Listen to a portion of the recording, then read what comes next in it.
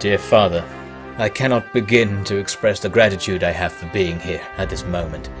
The greatness of the Empire will be felt by all, thanks to your plans, and here at the front of it all I can't help but be moved by the mission we are undertaking. Mars gives us all an inner strength that you have unleashed on the impudent Sassanids. Their masses, their beasts, their taste for blood-sand breakfasts. We will erase it all. They marched on us these past 2 days, and now just one more sleep awaits before they meet us in battle. The men are as eager to prove themselves as I, only disappointed that a greater challenge was not on offer. After this, you must send us to Antioch, or Mesopotamia even. We will make the Sassanids cry out in despair as they fall to your knees, Father. I shall give offerings for the safety of both of us, and all loyal Romans. This future you're going to make, the thought of it pushes us all, Father. Let's remake the Empire our inbred predecessors stole from us. Let's keep the light of reason and honour in this world. You, I, and Brother Eutropius, I know we will do it. Excuse my emotional language. The eve of battle brings it out in all of us. I will write the conclusion to this message tomorrow with full details of our victory.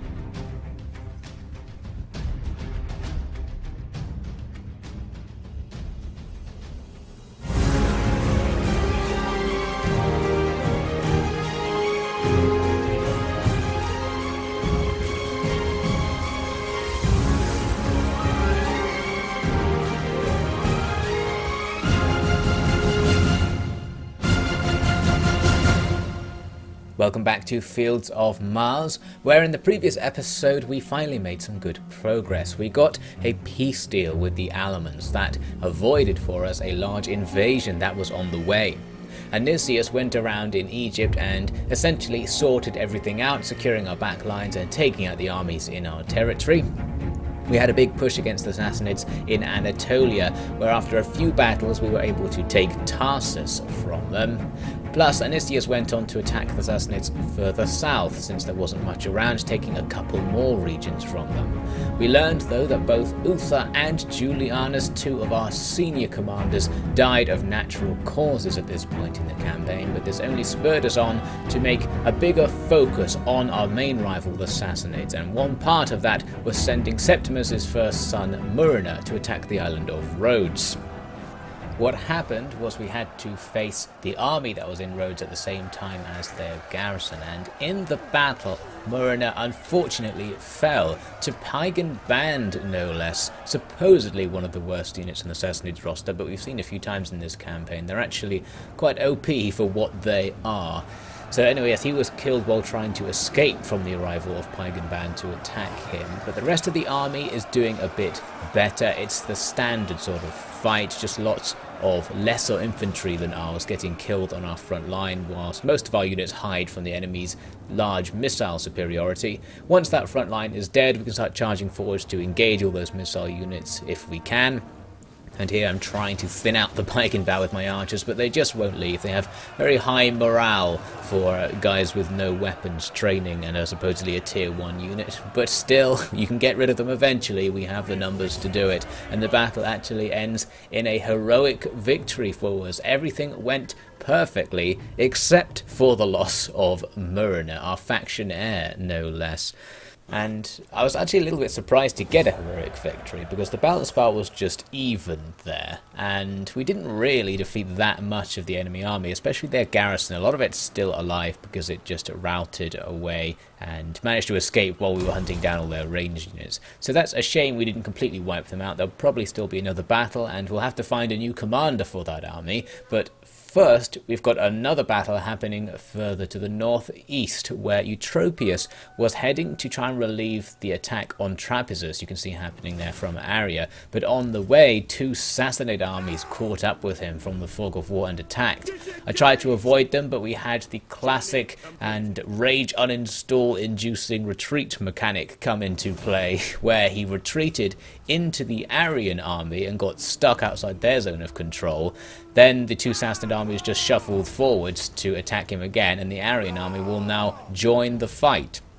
So things are actually harder than they were before, and Eutropius's army is probably among the worst armies we have out there in the field. I wasn't expecting him to do heavy lifting over here, so he's in big trouble. For this fight, I'm going to corner camp, not just because we're overwhelmed and this will give us a small chance of survival, but because the corner happened to be the best part of the map. And when the corners look so good tactically, I always don't feel bad for exploiting the AI in this fashion. Anyway, the AI is going to be forming up across the entire map. No terrain considerations for them because their army is so big it can go from corner to corner with its front line. Now, they did have a couple of large onagers coming in as reinforcements, and I spotted a chance to take them down. Those large onagers would annihilate us if we gave them the chance to fire on our front line, so this is very fortunate. A single unit of cavalry manages to hit them. They are so slow that they don't keep up with other units as they come in as reinforcements, so that's why they're there on their own. The rest of their army has just walked off. The question was, would they come back to support their onagers, and the AI sometimes does, sometimes doesn't. I think once it's far away enough, it just ignores units that are being attacked until it's finished forming up. It sort of gets fixated on forming its army together and just won't fight you until it's done. But once it is done, that formation is going to come and hit our front line, and the sheer numbers of the enemy will start coming into effect immediately because they're going to have tons of archers that will just be raining arrows everywhere. If we were playing as a faction that couldn't put stationary testudo on most of its frontline units, this battle would already be over, but fortunately our front line is going to be safe against these attacks. They're going to have to beat us primarily with melee attacks. They're starting off badly, sending in terrible units like Persian Brigade. Now there's the sort of trash I expected the Pagan Band to be. They just do absolutely nothing in melee, and they're going to leave pretty soon. They've also got plenty of cavalry, of course, being the Sassanids. They're going to smash into our ranks, the stationary testudo also providing a defense against that. They're very kindly sending in their horse archers to melee as well. That is good of them. And really a frontline engagement's just going to break out, and we can't really move, we can't go out of stationary testudo at any point during the battle, so it's just a case now of letting them grind against our front line and hoping we do as much damage to them as possible, and perhaps hanging on to the forlorn hope that we might do enough damage to rout their armies. Did I try too hard? Did I serve too well? Did I pray too often? Or not enough? What is this for? Come on, tell me. Mars? Jupiter? Juno? Vulcan? Bacchus? Even you Bacchus have nothing to say now? I've worshipped you so very heavily today. Come on! Can't let this be how it all ends. You know what I'm capable of. What, is the Empire going to fall? Is that it? Is this how you'll make sure it happens? You'll regret it. You'll lose everything too! Idiot gods for an idiot world! Idiot! I'll be glad to be rid of this useless life. My damned brothers can sort this mess out. The Senate? The Senate. If they were here, their faces... it would be a thing of beauty worth dying 1,000 times over to see. Find me a coward and dress them in robes. It will have to do. In come the elephants, the next challenge for our front line. I didn't have any javelins available to take them down. The large onagers managed to kill a couple of them with their explosive shots, but now they're in. Our cohort auxilia will just have to fight them, and our archers will try to shoot them. We're pretty close, and elephants are okay to shoot when they're in amongst your own men, since the model is above them. The archers can sometimes avoid too much friendly fire, so we'll damage them that way, and hopefully that will be enough. Our explosive shots continue to rain down though, and we're doing some danger close fire, and I did get one hit on my own ranks there. These big blobs of enemy troops are perfect targets for the explosive shot. We're taking out lots of infantry and perhaps more importantly elephants and heavy cavalry, things that the cohort can't really fight with their basic melee skill. So that's all well and good. More troops out here who are forming up ready to attack are the victim to some large onager hits. There's so much cav just waiting around there. They're basically confused that they can't go around my right flank, so they're just waiting for something else to open up. They'll come into the fight eventually. Now we do manage to kill their general on the front line. That is perfect. That's exactly what we need, and really the only key to thinning out the enemy a little bit more. But we've lost almost all of the unit on that corner of our line, so it's looking very dodgy. An explosive onager attack almost kills another enemy general here. All the men behind him died, but he is pretty badass. He just stands there, and cool guys do not look at explosions. Unfortunately, a second volley annihilates the front part of his unit. I believe the officer actually died, and his remaining guards just charge forwards to join that melee.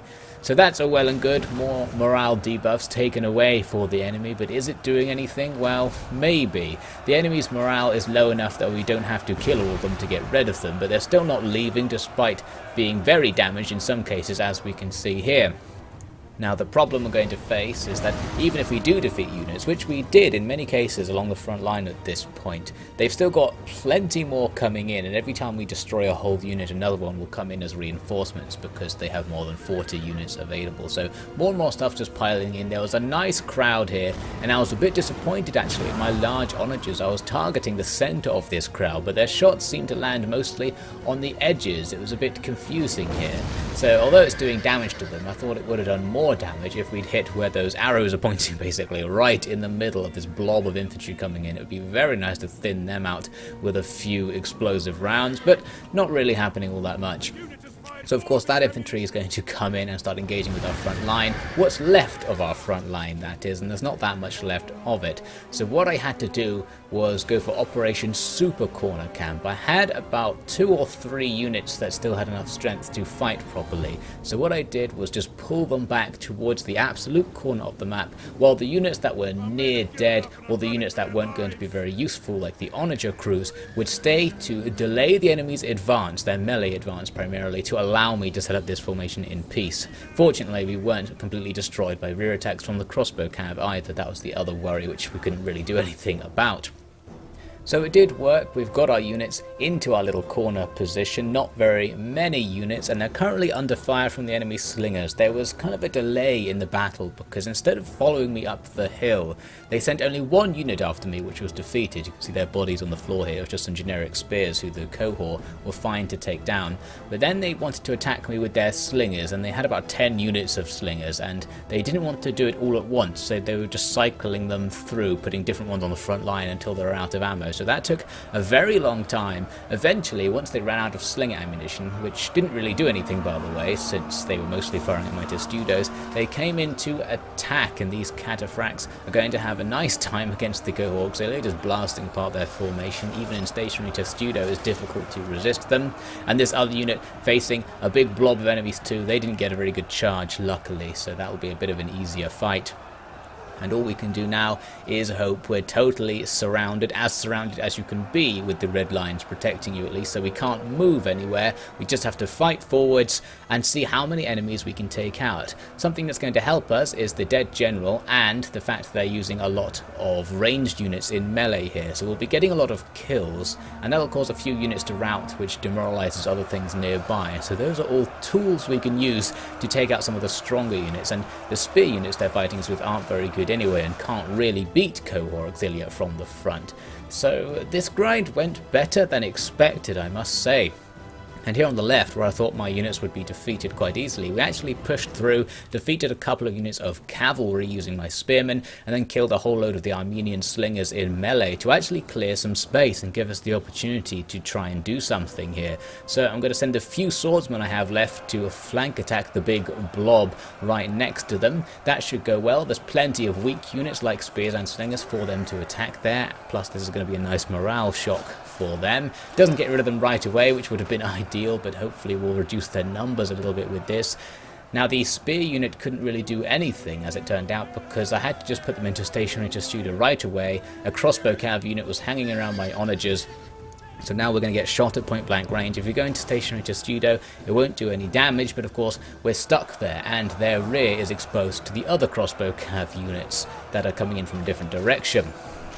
So what we found was that we were able to win that little melee with virtually nothing left over on our side, but we still haven't completely routed. Our men's morale is high enough that they're continuing on, and Eutropius is still alive at the back there. He's lost most of his men to ranged fire, but he's hanging on, so he'll be providing a morale buff as well, because he's a very high level general. Now the crossbow cav where my spearmen were, just charged forwards and annihilated them in melee, which I did not expect whatsoever. Those spearmen in stationary just are the hard counter to an attack by ranged cavalry in melee, but it just didn't work for whatever reason. They destroyed us, charged through, and now they could rear attack our cohort. This was pretty disastrous right now. We're hanging on and we're going to inflict damage to them. However, at this moment, Eutropius is killed, probably by the crossbow bolts coming from further down the hill. Those two units out there you can see. So that's going to inflict a morale shock on our remaining men. They don't rout immediately, they're going to keep fighting, and we do defeat those crossbow cav that were coming in. However, the other two units of crossbow cav will charge into melee as well, and that's going to be enough to finish our men off. They just can't take another charge, and they do fight basically down to the last man. Their morale was that high, but they are still going to lose that fight, crushed up against the red line of death there. The battle ends in a valiant defeat, and the most notable thing there is that by the end of that fight, there were only a few dozen enemy soldiers left on the field. We came about as close to winning that battle as is physically possible, but we still didn't get it. Lord Magister, Eutropius has fallen in battle, and his army is scattered or dead. What? My son? No, your brother, Magister. He crossed the path of a Sassanid invasion. Right. And the Sassanids, it seems he took most of them with him, Lord. Good. I mean, that is something good to take from this. I thought for a moment, how could they even reach my boy? But no, this makes more sense. I'm a little shocked. We'll be needing a new consul then. Wait here a moment. I will prepare a message for the Senate. Now they will have little choice. And the Sassanid's dead too? Parting gifts, I suppose. Despite almost winning, the results aren't very good at all. We lost everything, obviously, except a few men who are going to escape somehow. And the enemy didn't lose all that much in terms of units. That second army keeping all of its units. And as we know, that means if we can't attack them again really soon and they go back to their own territory, they will get most of the stuff they lost in that battle back for free. So whether we can make any good of this is a bit up in the air at the moment. Right now, it looks like this sacrifice is going to have achieved nothing. And the Sassanids, being particularly mean, aren't going to let those 30 guys or so escape either. So now I'm picking a new commander. This is for Murina's army over on Rhodes. I'm picking Varys. This is one of the two Senate commanders that I consider to be on the front lines vaguely because they've had various roles in moving troops about. That's Varys and Costa, so we'll look into those guys as they become more relevant. You can see that the siege at Trapezus was lifted in some way by that battle, so we didn't lose the settlement to Aria, which was why I went over there in the first place to try and prevent that from happening, so I guess that worked out, but still, we are going to need to recruit more forces pretty quickly to deal with potential threats coming from that direction. Now with Varys, I wanted to see if I could take Rhodes right now, and the balance spell wasn't as favourable as I expected. And that's just because in that previous battle with Murina, we didn't kill all that many of the enemy. Lots of them escaped off the field before the battle ended, so there's still a decent amount of pagan band left hanging around.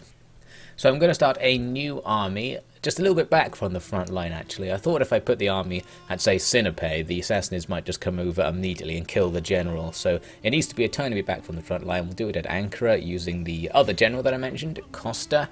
We are going to be limited in our recruitment options. I've got the first level of the Imperia Praetoria building, so we can recruit some interesting units, but it's actually going to be easier for us to recruit the old style Roman units since they're a higher tier and will be better at this point.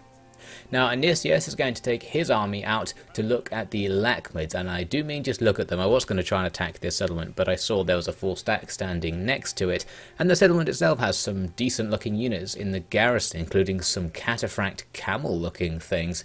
So I thought there's no point in risking it, although I thought we would win there. We don't want to win in such a way that we're weak and the Sassanids can just come out of the fog of war and take us out, so we'll just play it cool. The Sassanids are also putting pressure on us down in Alexandria. Their faction leader has brought their main fleet to come and blockade the ports. We have a chance in battle against them, but I'm not going to take it since we don't really need to at this point. I'm fine with them just blockading this port. That'll keep them busy for a while, and we'll focus on attacking the Sassanids over land. And to that end, I wanted to come and just auto-resolve this fight. I didn't want to have to fight another battle over this largely irrelevant settlement, so I thought I'd see what happens on the auto-resolve. The balance bar can be inaccurate when you have a low-level commander like Varys leading things, and things seem to go okay. We got a decisive victory, decent losses, but this army will have time to replenish now there are no more Sassanids in the area. I initially wanted to liberate something here, because taking the province that's made up of all the islands in the eastern Mediterranean is kind of annoying, but we're just going to have to start doing it anyway. At least we'll be denying the Sassanids some income, although their income is largely cheat-based at this point, so I don't think this really does anything to their economy. So we'll just have to try and take those islands over time if we can. A new war is thrown at us. It's Exum down in southern Egypt, and we're not going to bother calling in all our allies to this fight. This is another one of those wars where I'm just hoping nothing happens, a bit like our war with the Gaetulians we've got going right now. And those Gaetulians happen to be advancing on the Western Romans. I was hoping they would win that whole war for me, but maybe not. We'll have to watch out there. Too aggressive? Was Constans too aggressive? I don't think you can be too aggressive, not against Sassanid mobs. Let them think for a second that you don't intend to tear them apart and they'll start getting rowdy. And that's when they start fighting to the death for reasons that defy even the gods' knowledge. Aggression is how we win. Let this damned scar remind any who look at my face of that. It's the look of a man who wasn't afraid to die, and won because of it. We'll all look like me when the job is done. Only reason Constans didn't die covered in wounds was because he was a favourite of Mars. All of us haven't earned that. But we can still get his attention, get the job done, and get rich along the way. Anicius, perhaps bored with not being allowed to push east against the Lakhmids, still finds something to do. He can go north to Tyrus. This port is undefended, so we'll just storm in and annihilate the garrison. Nice and easy. This is one of the Sassanid puppet states, and their garrisons seem to be a bit smaller than the Sassanid ones, so it's easier than usual. Now, I was thinking I could just sack it or create a liberated faction if I could, because Tyrus is in its own province. So it's going to be a bit annoying to hold, but I didn't really have the options, and the sacking money wasn't looking very good. So I ended up thinking, let's try occupying it. It's a nice idea just in terms of it opening up strategic options, because from there we can actually reach Antioch to the north, an important target for us. But it is going to be difficult to hold this province. We'll just see how it goes. Now, in the next turn, we learn of an illegitimate birth. This is coming from Vitulus. That is the son of Uther. He's right over on the right-hand side of the family tree here somewhere. So he's having an illegitimate son, and the way to avoid that from happening again is to get him married. But unfortunately, he is not influential enough to find a wife. He is so unnotable that he's unable to attract anyone, it seems. So he'll just have to continue with his illegitimate children. I saw there also that Myrna had 2 illegitimate children before his demise. We might have to bring those guys into the family if we keep losing family members at the current rate. Now you can see I was checking out the fact that I could attack Antioch from Tyrus, and coming up with a plan here, because Septimus can also attack Antioch. He's right next to it. So what I'm going to try is first setting the city under siege. This means the garrison can't come outside the city to take part in things. Now there is an army inside, but unfortunately for me that army happens to be in the docks rather than being in the city, which technically doesn't mean they're in the city. It works slightly differently, even though guys in the city could go into the docks at any time. Explicitly being in the docks is the thing that allows you to leave while you're under siege. So what that means is that when Anicius comes up, that army still takes part in this battle because it can sail out and come around and land somewhere else to take part in it. However, there is one way to potentially deal with that, and that is to bring Varys down. I'd moved him back to Myra to garrison the place, and after a lot of struggling to work out how to get him into ships, I thought, oh damn, I can't actually reach Antioch. The plan was to blockade the ports so that their boats couldn't come out. However, it turns out I can still reach it if I go over land first. This is one of the things that always takes me by surprise. It is a lot of the time faster to walk than to sail. Well, I think that's almost certainly not historically accurate. That's how it tends to work in Total War games. So if we walk most of the way and then just sail the last little bit going to the docks at Tarsus, then we can set that blockade up. So this means the fleet is no longer able to leave the city, and we can attack that army outside with Anicius, as I had initially planned. It's only a small army, so they're not going to stay around for this fight, but it gets them out of reinforcement range of the city, and that's really what we needed here. We're just trying to take the settlement.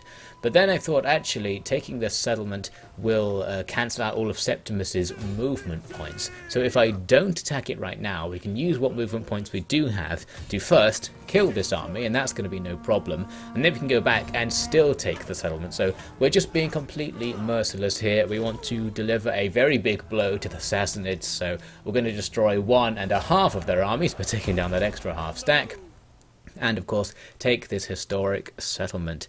And the interesting thing about taking Antioch is that it denies Sassanids the access to the Mediterranean. They do still have a base on Constantia in Cyprus, but they can't move the majority of their forces out from their empire to the Mediterranean once we control this port. And I'm going to control it right now. We have a gigantic advantage there, since we've got 3 armies coming in against their 2, and one of them is a garrison army, and since one of their armies is in ships and we're attacking them with a navy, I presume that gives us extra power on the balance bar, because we could theoretically destroy their army before the battle started. Anyway, whatever the case, we've got the settlement for ourselves. This is looking particularly good now. This links our southern territories in Egypt up to the ones in Anatolia. Our empire's being a bit more unified now. It's still not continuously unified over land because of various bits and bobs that are missing, but some parts are just controlled by our allied states, so in effect we're slowly becoming one continuous empire. Now what I wanted to see was, are the Sassanids sufficiently intimidated by this move to end the war with us? We could do with not being at war with them, because although we are pushing the front line, all the territories we are taking are very unstable. We have rebellions literally constantly. Every single turn there are multiple rebellions. I just don't really show it in the videos. My allies and the Huns are going around killing them all for me, so I'm not really doing it myself for the most part. But it is a problem that is concerning me while playing anyway, so I wanted to try and get out of the war to deal with that. It didn't work, as we saw, and now the Lakhmids are going to exploit the fact that Anicius has walked north by attacking Nova Trajana Bostra. Luckily they just sack it, so that wasn't as bad as it could have been. We're going to keep our territory. And finally we see the Aryan army back up at Trapezus actually just run away, so that situation has finally been resolved. Overall, things seem to be looking up. With Septimus Gurges in supreme command, it seems that all men of any note were brought to the frontier to join his staff or command his armies. This may have been calculated on his part, for it meant that after the deaths of Uther, Julianus and Eutropius the Elder, there were no viable candidates for either of the 2 open consulships. Septimus argued to the Senate that the offices were not required, given that his office as Magister Militum was just as legitimate and seemed to get a lot more done. Indeed, the Senate had little love for the barely accountable duo of senior officers. One man could better control the military resources of the Empire, and one man could in turn be better controlled by the elected officials of the Empire. That was the theory, at least.